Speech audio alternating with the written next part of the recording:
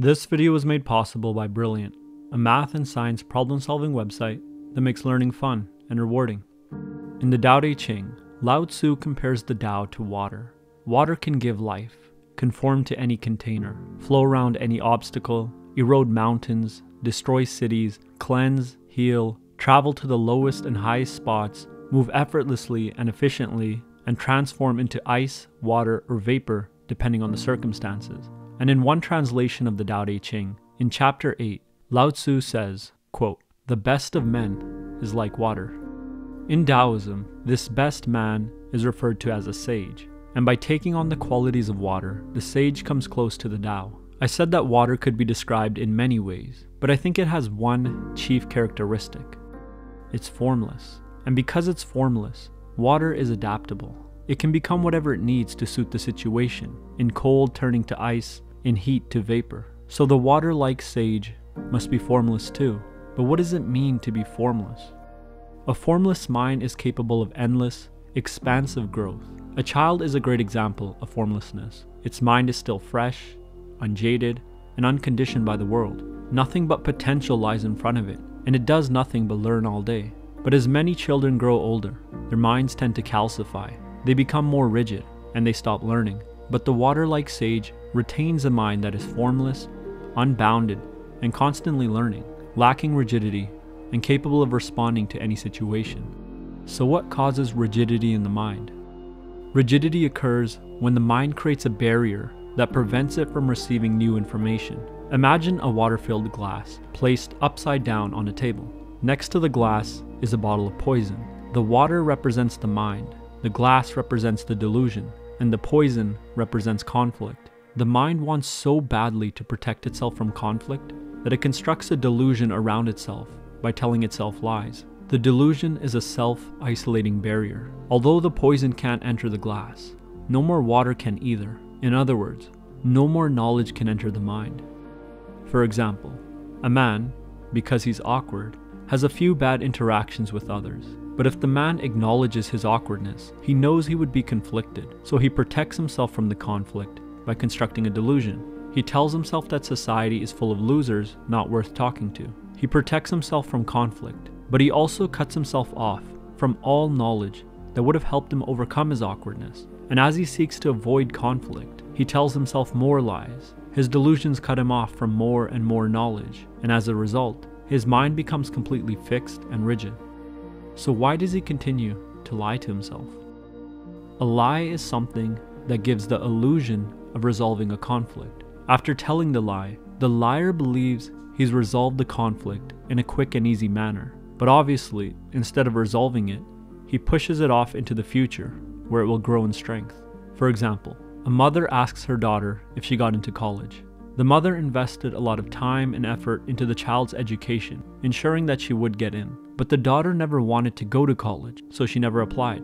The daughter knows the truth will result in conflict between her and the mother, so to avoid the conflict, the child lies and says yes. The daughter feels like she's resolved the conflict, but she's actually just pushed it off into the future. Eventually, she'll have to admit to her mom that she didn't get in. But let's say she's really committed to the lie, moves out, and calls her mom weekly, putting up an act that she's at college. She indirectly teaches herself that lying is an effective and reasonable way to resolve conflict. So now she'll begin lying to others when she senses conflict. So not only will her lies continue to multiply and get out of hand, but she'll never learn how to actually resolve conflict. But how does the sage handle conflict?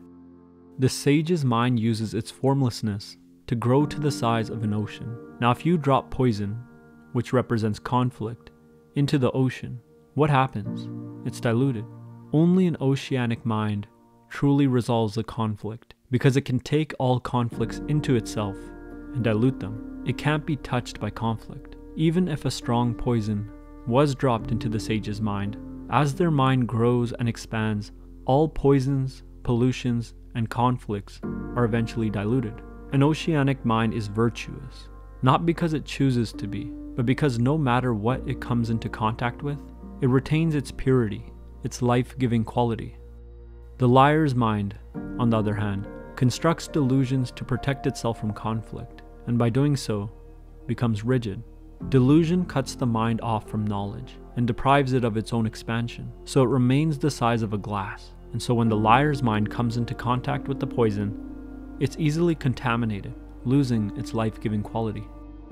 As always, this is just my opinion and understanding of the Tao Te Ching, not advice. Feel free to use this information however you like, and if you have a different take on the theme of water in Taoism, I'd love to hear your perspective in the comments. A mind that's always able to update its own knowledge is a healthy mind. And if you're looking for a fun way to improve your understanding of the world, I recommend checking out this week's sponsor, Brilliant. You may have heard me mention Brilliant before and how they help you learn science, technology, engineering, or mathematics, but they recently took the interactivity on their platform to a whole new level. Check out this example from their newly redesigned Mathematical Fundamentals course. You might remember the Pythagorean theorem from school, like what the formula is, but in this lesson, you're moving around triangles and actually proving that a squared plus b squared is equal to c squared. It's pretty cool, and there's a lot more where that came from. Brilliant is an interactive learning platform built off a very simple yet effective principle. You learn best while solving problems in real time. Brilliant starts you off with simple problems, but they increase in difficulty bit by bit until, before you even realize it, you've learned a fundamental concept in logic, science, math, or computer science. Join a community of over 8 million learners today by going to www.brilliant.org/freedomandthought or click the link in the description below and you can sign up for free. As a bonus for those who are ready to push themselves further, the first 200 people will be hooked up with 20% off the annual subscription. As always, thanks for watching, and I'll see you next time.